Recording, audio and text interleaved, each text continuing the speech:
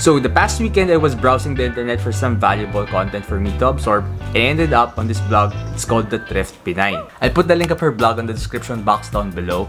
There's a lot of good written content in sa blog site niya, but there's one blog that really resonates sa akin, and it's entitled 5 Effective Ways to Live Below Your Means Without Feeling Deprived. And the reason why it really resonates sa akin is because I also received a comment asking me the same question. This video is a request I got from Ann Bernal Antaso. So yung question niya is, as a working student, what to focus on financially while not depriving myself of the things that I want? How to? I'd love to see a video dedicated to people like us who study and work at the same time. Thank you, heart.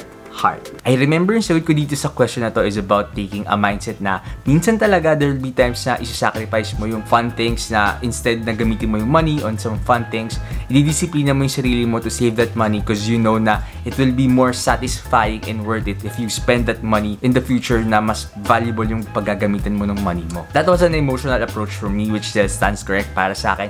But today, let's discuss it on a more technical and step-by-step way using yung article that I read last week. It's from Amina, aka the Thrift Pinay. So you should definitely check her blog after you watch this video. All credits to her, so maraming magandang content on her blog site. Her article started by differentiating thriftiness from deprivation. So how she defines thriftiness is getting the same value but you have to pay lower while not getting miserable. While deprivation, nangyayari lang to if yung pagtitipid mo or yung thrift strategy mo makes you miserable. So yun lang yung difference netong dalawang to. With that said, let's begin with tip number 1. Number 1 on this list is set up a play fund. But before we begin discussing play fund, let's discuss muna yung story ng author because that is connected to the play fund. So when she was a fresh grad starting to work, yung pinakauna niyang goal is to save her first 100,000. So in the beginning, meron daw siya natabing 20,000. So kailangan niya na lang mag-save na 80,000. But in order for her to do that, kasi nga yung sweldo niya lang is a little bit over yung minimum wage, kailangan niya sobrang pagtitipid and sobrang pag-sacrifice in order to hit that goal in 1 year. I forced myself into deprivation diet financially speaking. I quit shopping, didn't eat outside, tried my hardest to walk to work and back home, resisted party nights and my social life just to avoid unnecessary expenses. This happened for a few weeks and then suddenly, boom, I exploded. She went to the mall and became a one-day millionaire and spent more than half of what she earned. So yun, the lesson there is not to deprive yourself. Instead, mag-set ka ng specific budget mo na pwede mong gastusin sa sarili mo where you could enjoy for yourself, and that is what you call a play fund. So every payday, allot a portion of your salary to your play fund. And yes, it is a must to spend it, but don't overspend more than that.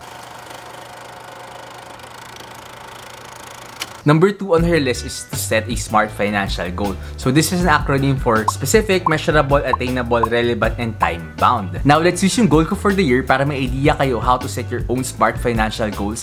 Now the system doesn't only work for your finances, pwede din to for your fitness and other stuffs. First, you have to set your goals very specific. For me, I wanted to add 50,000 dun sa money system ko by the end of the year, and for my YouTube channel, I wanted to gain 1,000 subs by the middle of the year, so that's by the end of June. You have to keep your goal measurable and keep track of it. So para sa akin, I already saved 16,000 na. So I'm almost 40% na done for my target. And for my YouTube channel, meron na ako 900 plus subscribers. So I'm 90% done na. So I probably hit it a bit earlier. You also have to set your goals attainable. So dito, you just have to be honest with yourself. So para sa akin, yung 4,200 na savings each month, I couldn't probably make it like parang 4,200 every month, but yung average, I would probably hit it. So attainable yun para sa akin. And then yung YouTube channel ko, it hovers from 80 to 120 new subs each month. So yun, parang attainable din para sa akin yung goal na sinet ko. Another thing you have to set is your goal must be relevant. So ibig lang sabihin nito kung gaano ba ka-importante sa yung goal mo. So for me, it really matters because the more invested you are into your goal, the more likely na ma-achieve mo yung goal mo. So for me, yung 50,000 na money na additional dun sa money system ko, it's an extended runway para sa akin, or kaya naman potential capital na pwede ako mag-make ng profit. And yung 1,000 subs para sa akin, it will unlock a new small stream of income. In the future, pwedeng lumaki yun.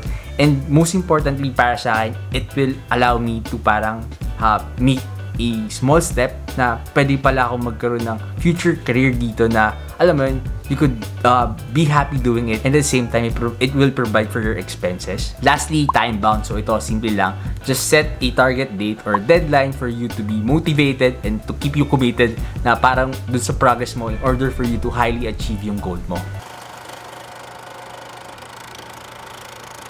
Third on her list is tracking your expenses. So for me, what it does, it allows you to get a bigger picture of where your money goes. And if possible, matatrack mo or mapipinpoint mo kung ano pa yung pwede mong bawasan sa mga ginagastos mo. For me, these are like side mirrors and rear mirrors dun sa kotse natin. It allows us to gain extra vision dun sa mga subtle, minute, yung mga hindi natin masyadong napapansin na part ng lives natin, ng finances natin that could be very impactful in our lives.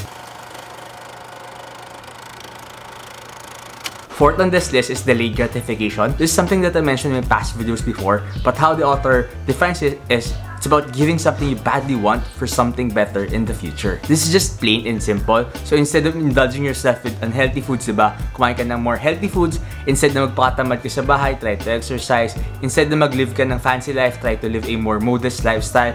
Trust me, you'll thank yourself later in the future. Delayed gratification is like paying for an expensive entry price with a guarantee of huge returns in the future. Last and most important is the fulfillment curve. So how I understood this is finding what's enough for you, and anything more than that is too much na. A good example that she used is she was invited into 4 beach trips during one summer, and she just settled for 2. And yung reason niya behind that is because if she went for 4, feeling niya sobra na yun para sa kanya. It's too much spending and too much spoiling of herself. Plus, if she pushed for 4, alam mo yung iba doon, hindi niya na ma-enjoy kasi sobrang mapapagod na sila. It's about finding what's enough. One thing that I'd like to add personally is yung law of diminishing returns. So how I could explain it to you is there will be a point na spending much money won't make you happier anymore. So let me just draw it for you para mas maintindihan nyo. From here to here, the amount of happiness you gain is proportional to the money you spend. But past this point, spending more money won't make much difference to your happiness, so the sweet spot is at this point. That's it for this video. Go check out her blog. This is not sponsored or anything. I just really find value dun sa blog niya, and I wanted to share it to more people. Housekeeping na lang, please don't forget to hit the like button, and I'm almost close to hitting my 1,000 subs na goal. So any new subscriber will be a huge help. If you're already a subscriber, please let me know your thoughts in the comment section down below. If wala ka naman masabi, just leave an emoji representing what you felt towards this video. That's it. See you in the next video. Bye-bye!